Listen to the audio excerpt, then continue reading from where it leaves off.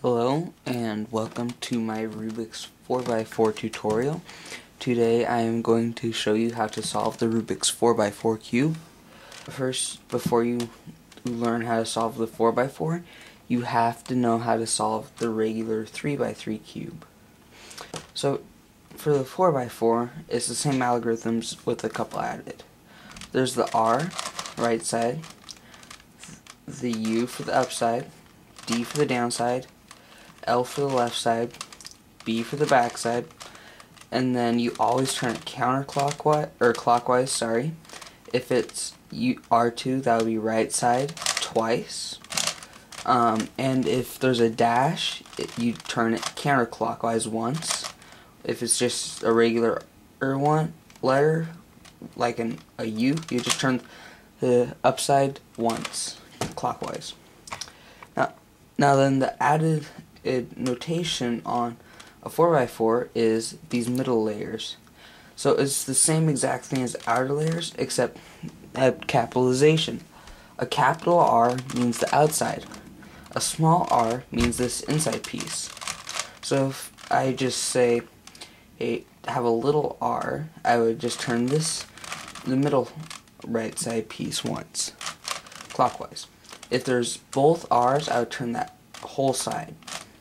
And then there's the little u, which would be this piece, the little d for the middle downside, the small b would be the middle back, the little f would be for the front side, and then the little l would be for this middle piece. So in this first part of the tutorial, I'm going to show you how to solve these centers on the 4x4. In the next step, I'll show you how to solve these middle edge pieces. And then the tutorial after that, I will show you parity. What this is right here is equivalent to this. This is the center of a regular 3x3 cube. We're just going to solve it so the centers are all solved. So the way we do that is actually very simple. So now I will show you how to solve the centers now that I have it mixed up. So the first thing we need to do is very easy to do. All we're going to do is get a green center, or a center color of your choice for this tutorial. I will use the green side. So the easiest way to do it is find a green piece, and then we'll find another green piece. So we'll use this one, and if we just turn it up, we make this little green bar here. So now we want to find the other green pieces. So they're right here. So we're just going to spin this one and bring this up to make another little bar. And now we have the bar here and bar here. So we're just going to spin this sideways and bring it up to connect the two bars, and then you have your green center. And that's essentially what we're going to do for all these other centers. So when you're doing this, you need to know what colors are opposite. The color opposite green is blue, so we know that the blue center is going to be here. And then there's going to be the red center, which is opposite of the orange center. So the orange would be here, red here. And then we'd have white and yellow are also opposites. So we're going to do the blue center now. So green's going to stay on the bottom for this part. We already have it set here. We have a blue bar. We want to find a blue bar. So what we do, we line the blue bar up so it's straight up and down. Then we'll bring it up to the top side, but we also brought up this green bar with us. So we're going to spin the top twice. Now the blue and the green are not lined up. So now we can just bring that green right back down here. So then what we'll do, we'll just find the two blue pieces, which are these. Spin the sides, make sure you don't spin the inner layer too when you're lining up the bars. So we'll just connect those, and now we have them all set. So then what we do next, we spin the top row, or the side, or this row, this way. That way we have them lined up. So you'll line up your two blue bars, and then you do that same pattern. You'll bring the blue bar up to the top, but that also knocked out this one and brought this up. So what we do, we spin that upside twice, and we bring that down, and that solves it. I'm going to post the algorithm right here. It's little r, U2, little r, reverse. So that's the top and the bottom centers. Next, we're going to get these middle centers.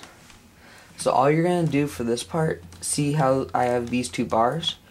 What we're going to do, we're just going to get as many of these as we can.